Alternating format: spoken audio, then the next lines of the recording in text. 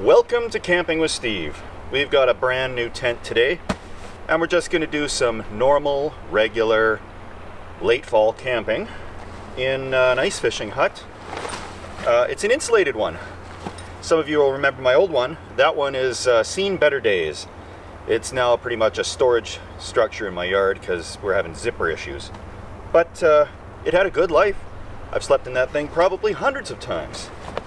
So without further ado, we're going to try this new one. It's an Otter Insulated, so a lot heavier, hopefully just as easy to hook up. This is my first time ever trying it.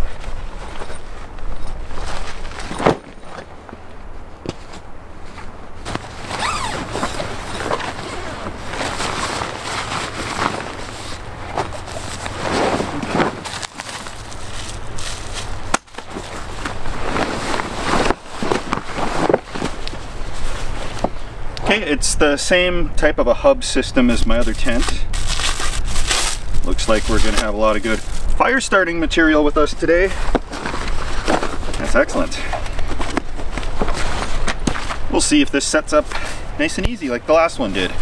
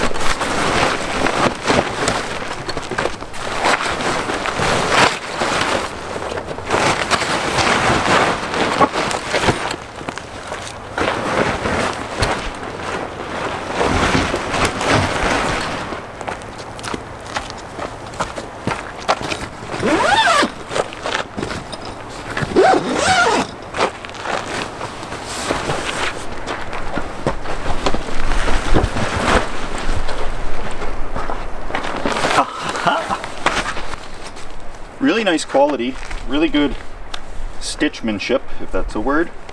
It sets up just like the other one did. Actually, it's a little harder to push the side panels out. And that's probably a good thing, because then they won't push in so easy if the wind blows. So I'm gonna get this set up so that we can camp in it tonight. I really like the door system. It's got two zippers that come to a point. My other one had like a curve in the zipper, and that's where we got into some issues with it. So it's got a lot of windows. The insulation value feels pretty good. It's actually don't have a heater on or anything, and it's actually feeling a little bit toasty. So we'll haul in some stuff and make this place a little more like home.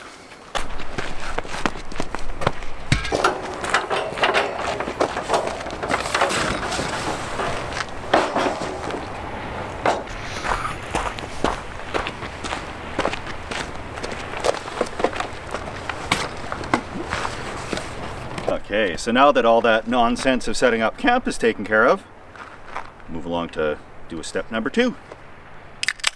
And we'll look around here before the sun sets, because it's that time of year where the sun likes to go down at about 3:30, and we're left sitting around in the darkness for the rest of the evening. But not bad scenery, not a bad campsite, to be honest. And free. This is awesome. I should have got this tent years ago. The insulation makes such a difference. Wow. So we got our glamping set up here. A couple of cots with a foamy for beautiful wife and I. Brought her along in this adventure. Mr. Buddy Heater's going. I had to turn that down to low because it was getting too hot in here. Views of the lake right out there. I really like the amount of windows in this thing. I should have got this years ago, but the other ice fishing hut did work quite well. I don't know if I have the heart to cut a hole in it to put a stove in here, but that, I don't know, I guess it's on the table. It is nice to have a wood-fired stove, but we'll assess the performance with the Buddy Heater, and we'll go from there. So let's look around before the sun sets. Awful lot of driftwood washes up on these shores, It's a hydroelectric reservoir actually, so it fills up in the summer, empties down throughout the winter. It's really breathtaking, I think.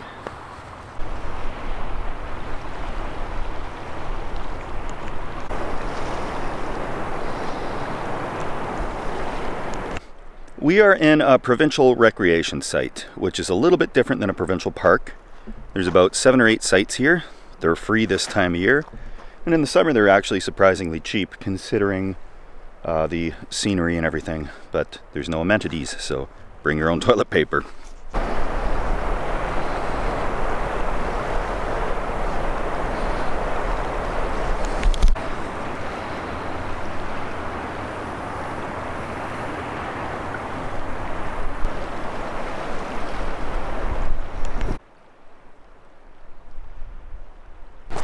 There's tons of driftwood around here that we could use for a fire, but I find driftwood a little bit stinky when it burns, and I find it a little hard to light unless it's really been sitting there baking in the sun for a while. So there's another campsite in this campground that has a big pile of firewood. We're gonna go harvest a little bit of that, and next time we're out we'll bring some to pay it forward for the next people. Just perfect. This is good stuff. On closer inspection, when I picked up the wood, it looks like it was chopped down by park staff and just left for folks to enjoy. Some of it is quite green, some of it's quite heavy, but I got a heaping helping of garbage from the car, so we can kill 2 birds with 1 stone here and light up a fire. Something that usually works when you're bushcrafting a fire is all the grease that soaks into the takeout food bags. Helps keep things burning.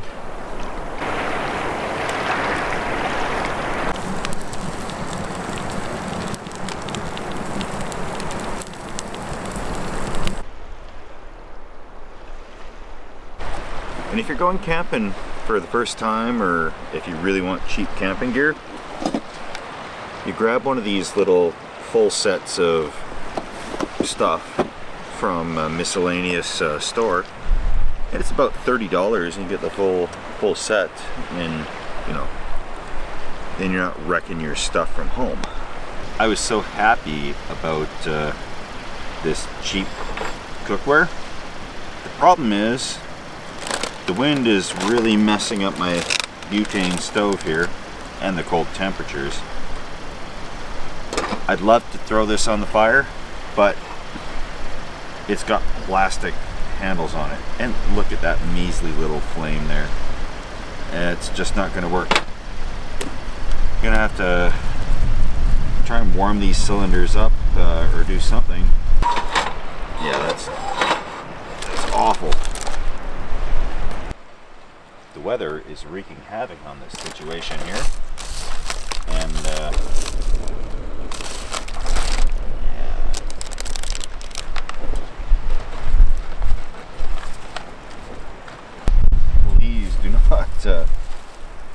even remotely think of this as cooking advice. Crushed red peppers. In you go.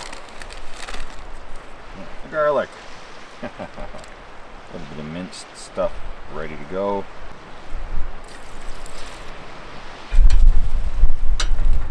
Let's get going. Then I'll crack an egg into one for beautiful wife here. And I'll probably throw in a few pieces of, few particles of frozen broccoli. And that should be a very good meal. And I'll throw my steak on. That's just the way it goes around these parts.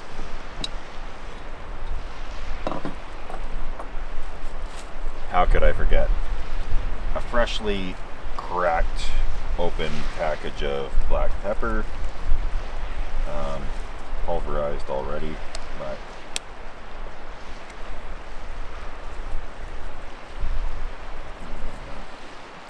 and yeah, clearly Gordon Ramsay is rolling in his grave, getting ready to come out here and show me what's what.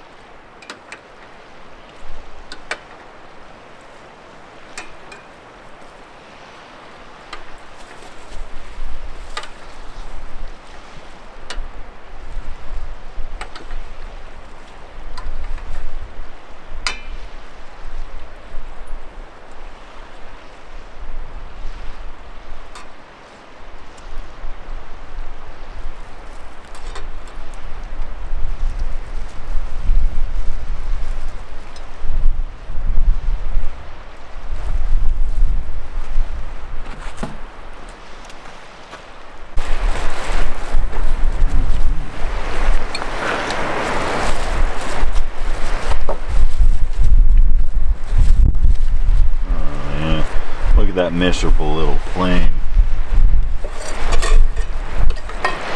Yeah, that's not good.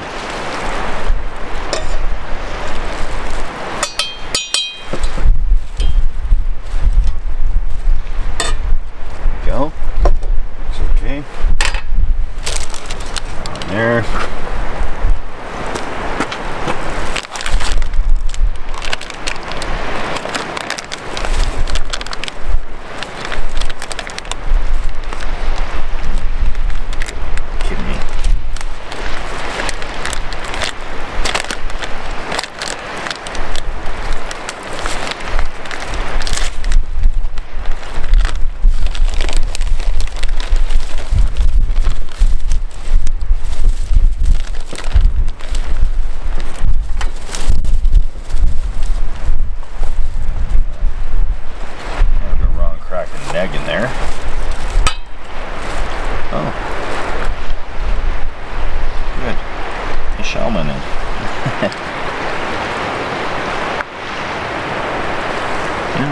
I think I've got all the shell particles out of there.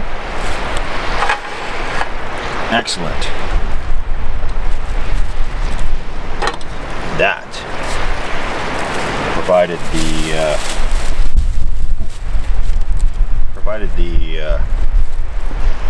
cooking power heats up.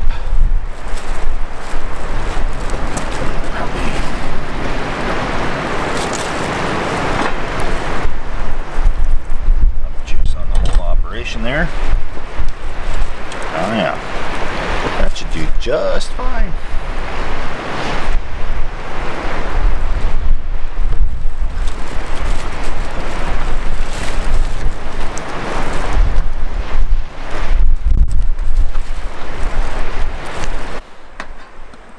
All right, now look at that. Beautiful wife does not really enjoy steak, so that's why we've got an egg for her, and this could be dressed up with little Parmesan. There we go. So I'm gonna get back to my meal here in a second, as soon as I bring this into lovely wife.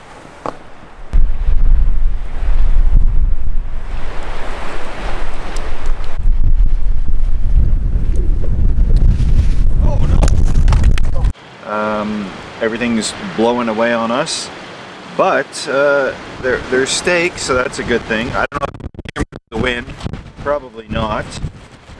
But, oh yeah. Well, at least it's not well done, so that's a good thing.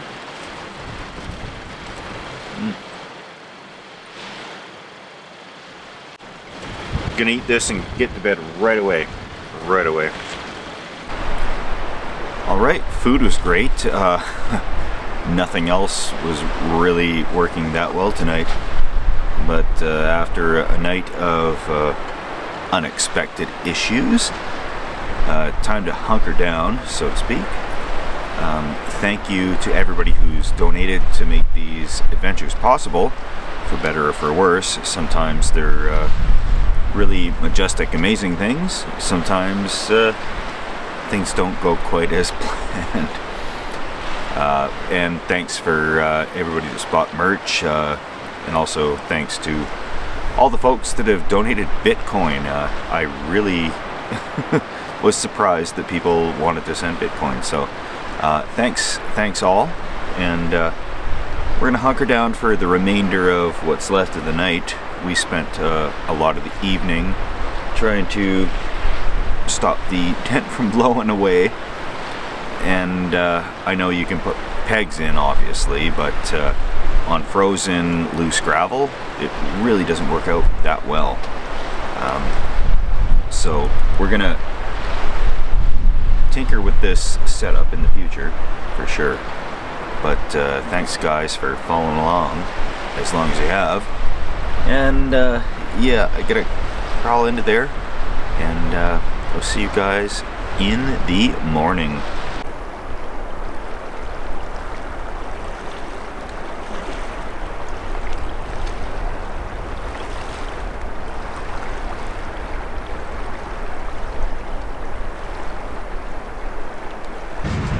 Well, that was a really crazy night. Basically gale force winds the entire night. We managed to tie one corner of the ice fishing shack onto a tree, and the other corner onto a rock, and it didn't blow away on us, but it was close. I don't know how much sleep I got, but it wasn't a lot.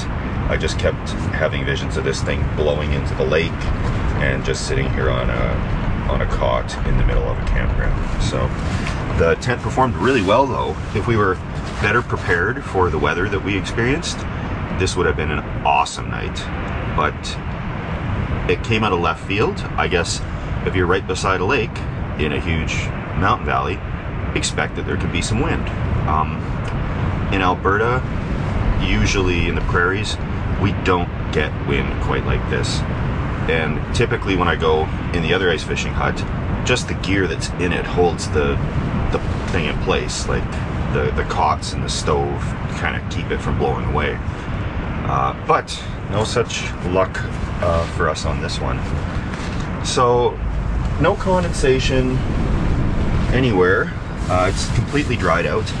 Mind you, it didn't get that cold last night. So if it was seriously cold, I don't see how this wouldn't get condensation on it. But it was almost too hot for me last night. I had to strip right down. It was a real scorcher. So we're gonna pack this up. I'm not even gonna bother to try and cook breakfast because it's just too windy and miserable. We have to get out of here. We slept in a little bit. It's around noon as we start to film this, and of course the sun's getting ready to set. Just a couple more hours of daylight here. So we're gonna throw this all in to the car, and we're gonna get out of here.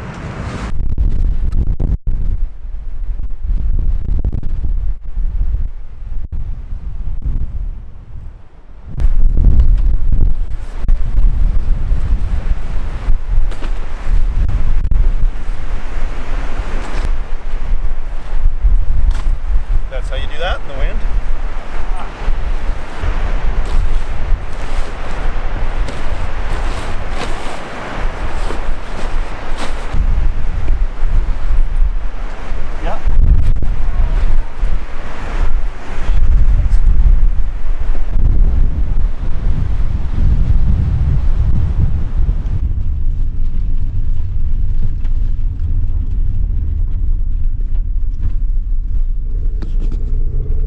Obviously some pretty extreme wind last night, so I'm really glad that that tent didn't blow away, because I'm seeing a lot more evidence of destruction out here on the back roads from trees that have fallen over. And you know, we could have found a spot that wasn't out in the open like that, and it would have had less wind, but it'd also be in the squishing radius of trees if they came down, so we don't need that. But we have got to make some tracks here. So thanks for watching, thanks for following along. If you like these adventures, please subscribe, and we will see you guys later. Cheers.